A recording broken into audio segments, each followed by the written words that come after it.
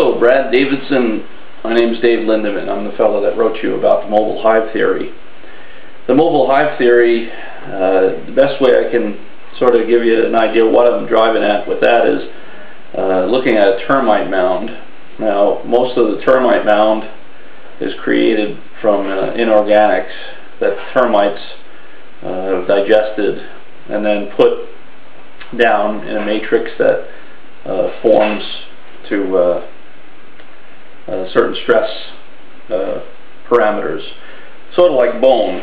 Now, so like if we look at that as sort of a model.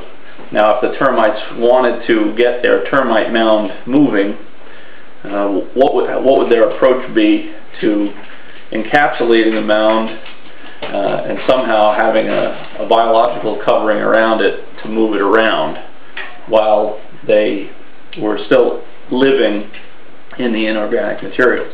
So that looks at the human body, or that most creatures that are on the planet, as having like an autonomous part to them.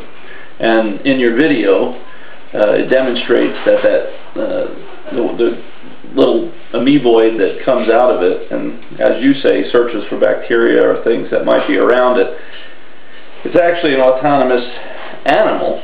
And why I'm interested, if they were to return, then that would sort of demonstrate that it'd be like a bee returning to a hive with either information about the outside world. If it's one way, it still demonstrates it, because the amoeboid becomes autonomous, loses its life for the benefit of the rest of the hive, sort of like a soldier.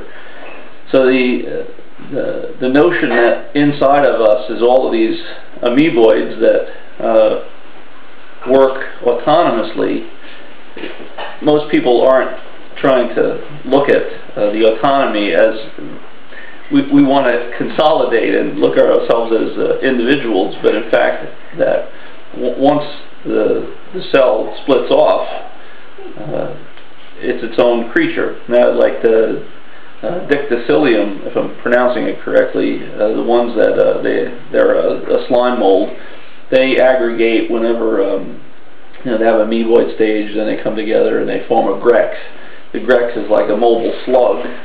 Now imagine if those particular amoeboids were mineral, they had not chemo, they were anti-mineral. So in other words, wherever they had a mineral, they had to secrete it as a waste product. So now here you'd have these amoeboids that would have a mineral, they would be wanting to secrete them, and if they would put them into some kind of matrix, well, while they're doing their little slug thing, they would be forming a skeleton inside, just as a byproduct of their waste. So we sort of see that in animals with endoskeletons. So it just strikes me then that if we have all of these independents working, then it's really sort of like a mobile hive, and there are a lot of animals that do that. The full theory that I'm working on is called paracatafungogenesis. That's just one. The mobile hive is just one aspect of it. I thought I'd do this as a video just to play with the technology that we have available.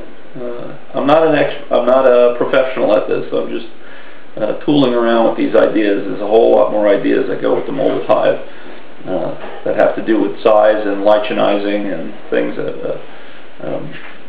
of that nature. But, well, if this is at all, if I didn't explain it fully, let me know. I'm just trying this out. Okay. Enjoy. Bye now.